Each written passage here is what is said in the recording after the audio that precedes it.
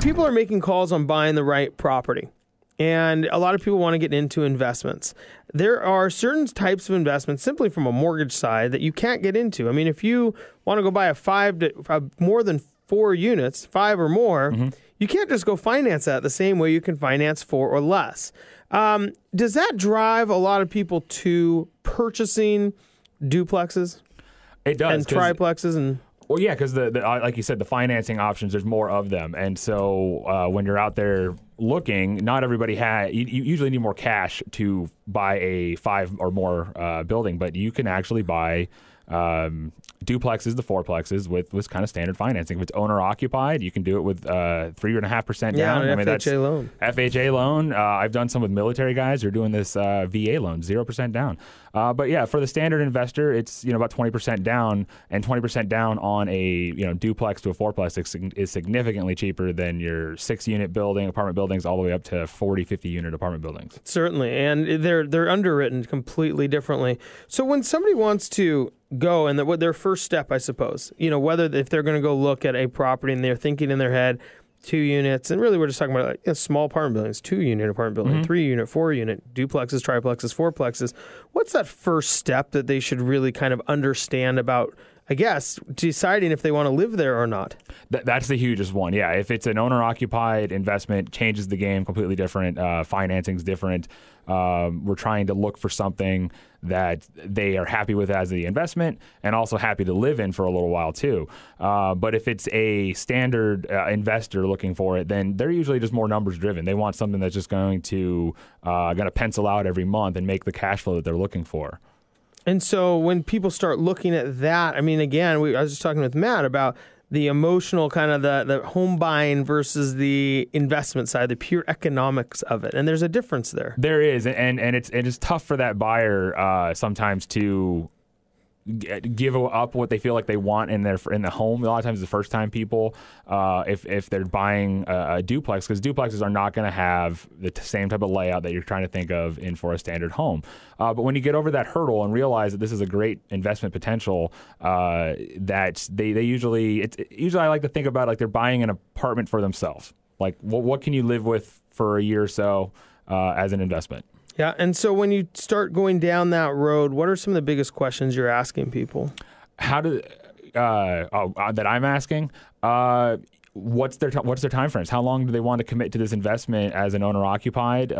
What type of rate of return? Are we trying to just lower their monthly expenses so they might not make positive cash flow every month if they're occupying it, but maybe they're only paying $100, $200 a month to live there? So what is their ultimate financial goal when they buy it?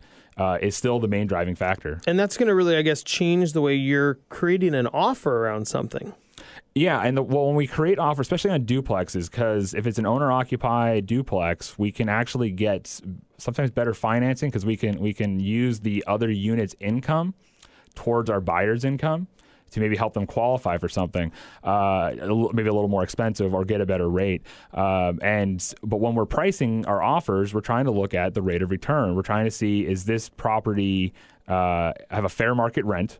And is the rate of return that they're trying to sell it at reasonable? If it's only a 1% rate of return, most investors aren't going to go for it. They want something that is going to be in the 5, 6, 7% rate of return range. So when we're putting our offer together, if it seems like it's priced too high based off of the rents they're receiving, we show that. We write a letter down. We put out financials back to the seller going, these don't look like they make sense. Like we were asking too much money, and you as an investor, would you buy this property? Just because you want a bunch of money for it doesn't necessarily mean anybody's going to buy it. Right. Jared Fraser joins us with the RE/MAX on the Lake. So Jared, when you have somebody buy a property like this and the numbers work out, and now you're you are a homeowner and a landlord, potentially if it's your first time, both of these for the first time, how did somebody like you come in and maybe help them go through that process? Well, the biggest thing we do is help them on maintenance, leasing, strategy, and plan. We're not a management company, but we can set them up with one if they're looking for full-on management. But a lot of these first-time buyers, they want to do it themselves or do as much as they can for themselves. So we have a lot of questions we'll ask. What are you interested in doing some of the repairs? Are you interested in doing the bookkeeping or billing? Find out what they want to do. help them set that up, and then whatever they don't want to do, find somebody for that so that they feel comfortable in managing this property. The faster that they are successful, the more likely they're going to buy another property in the future. And that's our ultimate goal, is to keep them on this rental property, growing spree. Sure. And so that really becomes in some ways, the blueprint to being successful in this, right? Mm-hmm. Understanding if you're going to live there or not, understanding how the finances work, and then really realizing that it's going to take some effort either on your own or hired help in order to run the building in some ways. Yeah, essentially, you're buying a business. You're buying the business of renting to tenants. Yeah, and your office space is that building. And your office space is that building, yeah. And you need to figure out who your clientele is. Does this building apply? Really go to the younger demographic, the middle-aged demographic? Where did you buy it? Where is it located? How do you attract those people? What type of condition the unit is in? Are you going to keep it that way? Are we going to make it nicer?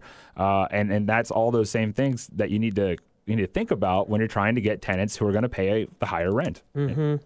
Now, once you decide that maybe you're done with this type of property, I suppose there's two options if you're going to move out, right? You can sell it or keep or rent both. Mm-hmm. What are sales like on duplexes, triplexes, fourplexes in the area right now? As obviously the current real estate market is insane.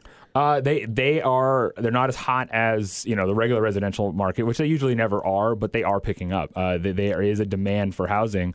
There was a point in time in like 2004, 2005 that they were flying. I mean, you couldn't anything with a for sale sign on it was selling, basically. That's true. So when we're getting the property ready, we need to figure out, are we at current market value of rents? So sometimes it's a long process. I might get contacted and then we end up not listing the property for another 6 months because we want that tenant cycle to change so we can get a higher paying rent in there, maybe do some repairs, fix it up.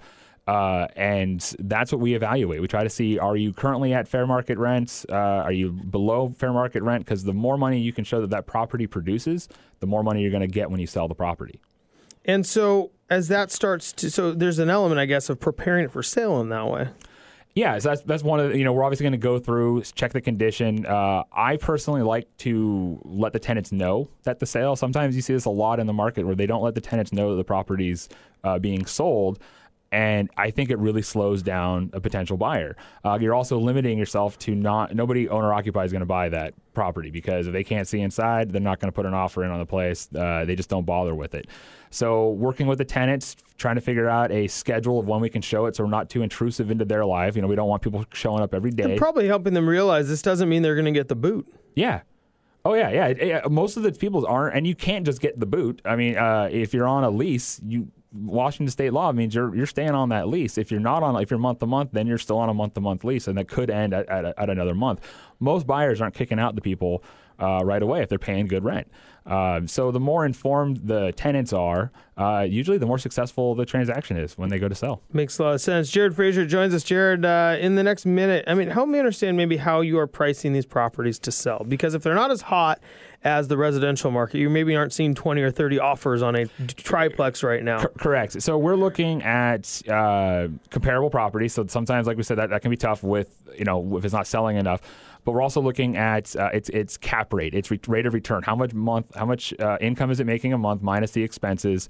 And from there, we can do a calculation that will give us a value of the property based off of that. We then compare it to properties in the area, and if that is within a reasonable range of anything that's comparable, then that's usually where you go for. But sometimes you'll see properties where it just doesn't make sense. Either the cap rate is too low, we think we can get more rent. So it's kind of tough, but we have to look at some residential standard home sales. We look at other multifamily sales. We do look at some bigger unit sales and what kind of, we can do price per unit. We can do price per square foot. There's multiple different ways we can come up with a fair market value. Yeah, it seems a little bit different than when you have 500 houses in a neighborhood and X amount of sold. Yeah. There's not as many of these. There's not as many of them are selling, and they're not being sold every single day. So yeah, you have to kind of look. Maybe you look a little broader in the region. Kind of what is the common trend? What is the common rate of return?